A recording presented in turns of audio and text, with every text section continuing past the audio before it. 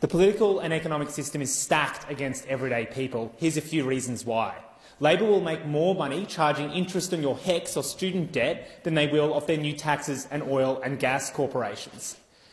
While house prices, rents and mortgages continue to skyrocket, they are handing out hundreds of billions of dollars in tax concessions to property investors and landlords. Labor continues to support Israel as it carries out a genocide in Gaza, refusing to even call for a permanent and immediate ceasefire and pausing aid funding for Palestine. People are being crushed under the weight of bills, whether it be groceries, whether it be rents, mortgages, healthcare costs. Meanwhile, corporate profits continue to soar. It is easy to lose hope in that situation, but the thing is that's exactly what the political establishment wants you to do. They want you to turn away from the horrors in Gaza and lose hope that we can help win peace together. They want you to believe it's impossible to scrap student debt and make uni free again, even though so many politicians in this place got uni for free themselves.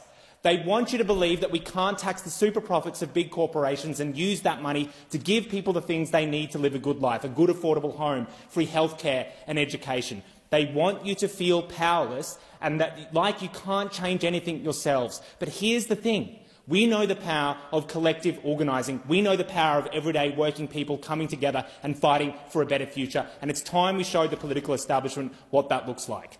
Member for Chisholm.